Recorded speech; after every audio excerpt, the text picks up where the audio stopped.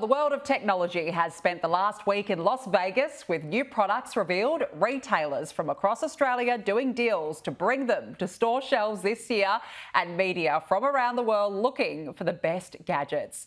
EFTM editor Trevor Long is one such person, can describe him as a lucky person, and he joins us now from CES in Las Vegas. Trevor, great to see you. It looks like a busy show so far. It is. This is actually the last day of the show, the last hours of the show, but there's still plenty of people coming through here in the West Hall. I'm at Applied EV, which is actually an Aussie company based out of Melbourne, making these amazing autonomous vehicles. So this is the kind of thing that in maybe 5 or 10 years from now will be the vehicle that delivers your groceries or your online shopping to your home. So yeah, an Aussie company, Applied EV, here in Las Vegas, trying to essentially break it onto the global stage. Wow, that is incredible. And yeah, looking forward to see those sorts of vehicles, perhaps rock up in my street one of these days. And now, Trevor, you've got your hands on with the latest Dyson product, but it's not a vacuum. What is it?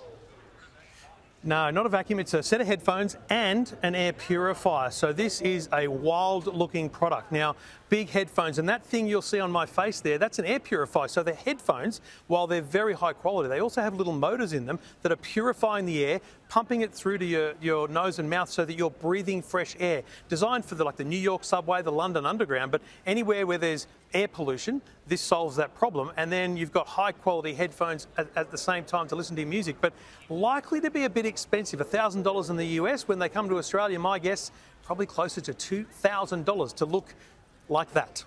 Wow, a great concept. Not sure how I'd feel about wearing something as clunky on my face, but you know what? For some ways, great idea, as you said. Now, tell us about these smart glasses that blew you away.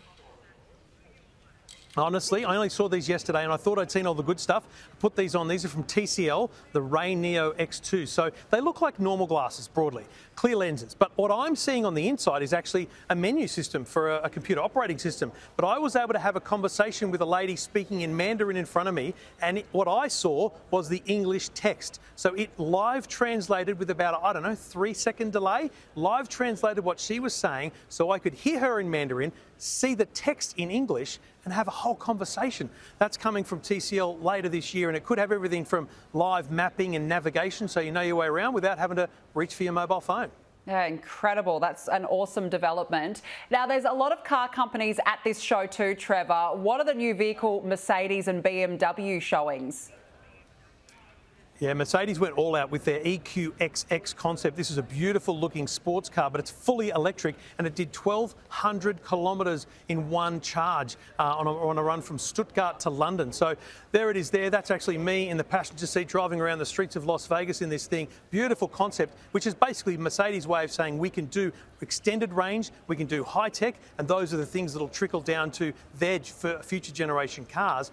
Over at BMW, though, something slightly different. The BMW iVision Concept D. Now, this is a car that changes colours. So look at it here.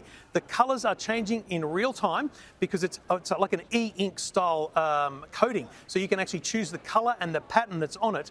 But that's kind of just the attention-grabbing thing. On the inside is a head-up display that spans the entire width of the windscreen and half the height so that you can get amazing information in front of you without ever taking your eyes off the road. Things like navigation that appears as if the lines are drawn on the road, and also alerts to critical things. Like if a cyclist comes into your view and you didn't see it, the windscreen will flash red and highlight the cyclist. So that kind of dashboard or windscreen technology, BMW say, coming in 2025 to their cars. That's awesome. And look out, Tesla. A lot of other developments happening, clearly. Just finally, among all the strange and the fascinating gadgets, there's something coming to supermarkets to make choosing, I hope I got this right, an avocado more simpler.